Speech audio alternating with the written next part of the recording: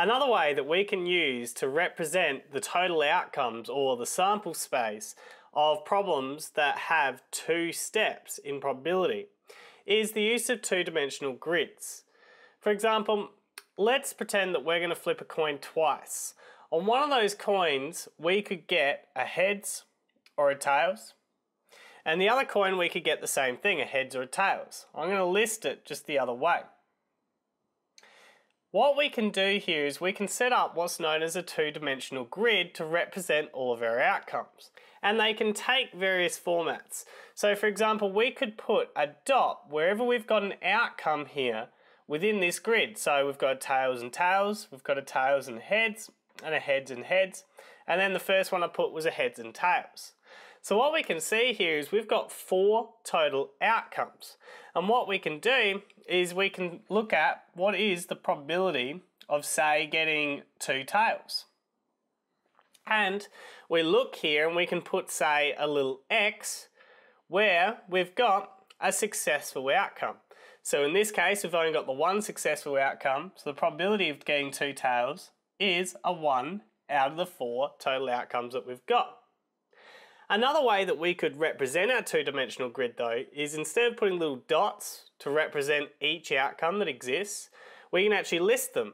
So here we've got heads and tails, we've got tails and tails, we've got heads and heads, and we've got tails and heads. And then when we look to answer our problem, we just circle which ones are our successful outcomes. There is another way that we could start using these. Let's consider, for example, we're going to roll 2 4-sided dice, just numbered 1 to 4 in each. On dice 1, the outcomes that you could get are a 1, 2, a 3, or a 4. And then on the second dice, you could get the same, but I'm just going to list it backwards. A 4, a 3, a 2, and a 1. You don't have to list it backwards, but I just like to do that. We could do the exact same thing and put a dot wherever there's an outcome. So a 1, 4, a 2, 4, and then just keep going till we've listed all of the outcomes. So as you can see here, I've got a 4 by 4 grid, so there are 16 total outcomes. And I could do the same thing to answer problems that I did before.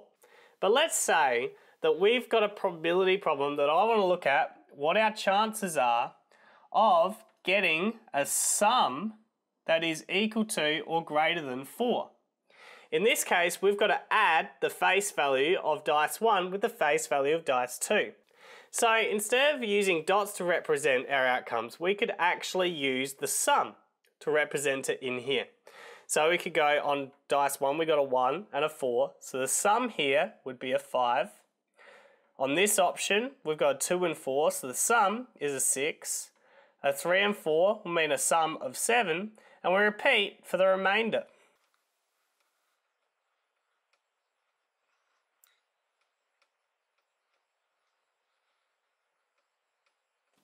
So now in our two-dimensional grid, we've got the sum of each possible outcome that exists.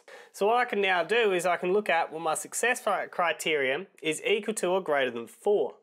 So that's going to be every possible outcome that's this side of the line.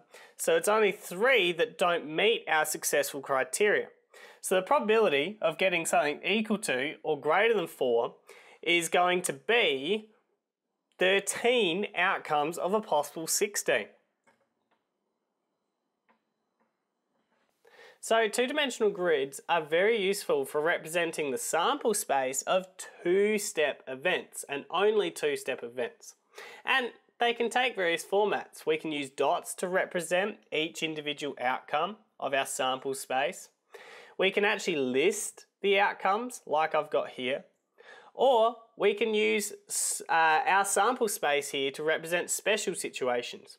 Here, for example, I looked at it when we added the face of the dice together, what the result would actually be for each outcome.